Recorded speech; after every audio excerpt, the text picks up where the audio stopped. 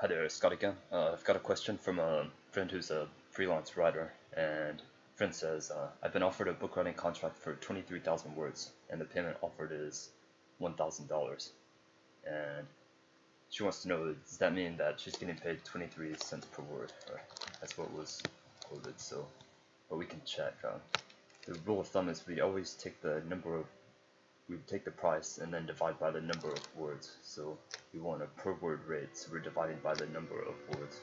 So here we're offered 1,000, there's 23,000 words, so we divide. That's about $0.04 per word, or 4 cents per word. For another example, if someone's offered $150 to write a 1,000-word blog post, then that would be 150.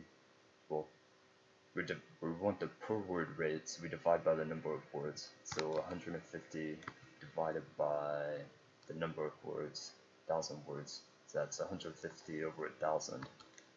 So $0.15 per word. So 15 cents per word. That's a little bit better. So great. Hope that makes sense. Let me know if you have any questions, and good day.